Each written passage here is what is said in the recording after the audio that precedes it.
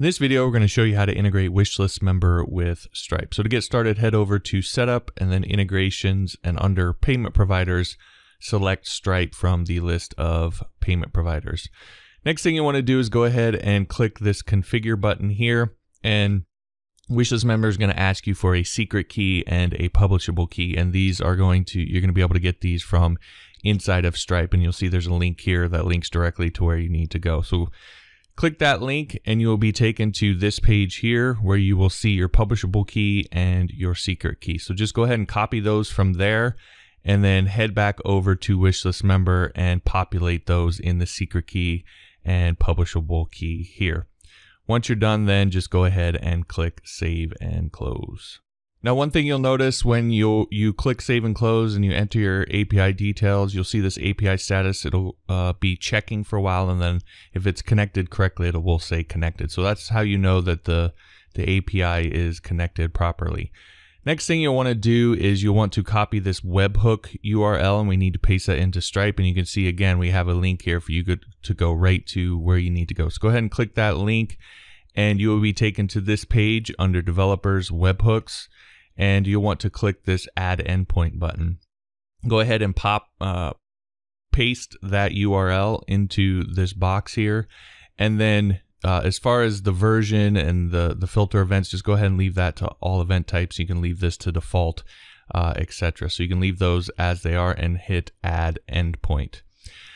Once you do that, then WishList member and Stripe sort of have all of the back-end technology integrated to talk to one another. Now it's just a matter of setting a few settings and setting up your products. So if we head over to products here, you will see a list of your membership levels. You'll see any posts or pages that you have turned on the pay per post feature for, and you can integrate these with either a one-time payment or a Stripe subscription plan that you may have created in your account. So to do that, go ahead and click one of these and select either Stripe plan, and if you select that, then select the plan that you would like to use that you've created over in Stripe. Or if you'd like to select one-time payment, use that, select that, and then enter the amount that you would like to charge for the one-time payment here. And once you're done, go ahead and hit Save and Close. And then you'll see over to the right here, we now have this option for you to get your button code. So go ahead and copy this short code, and this is the code that you will paste into your sales page wherever you want your payment button to appear. So simply copy that and paste that code into your sales page, and WishList member will do the rest in terms of the payment form and so forth with Stripe. Now, if you would like to customize the way that looks, you can go back to the Settings tab and you can click Configure. And then under the Settings tab, you can edit the currency, you can edit the support email, the cancellation redirect. This is where they go if they pop open the payment form and then they get into the purchase process and then they cancel. This is the page that they'll be redirected to, so you may want to create a specific page for that. Whether you want to cancel immediately after the subscription ends, if you want to prorate upgrades, etc. So this is all the different behaviors of the form.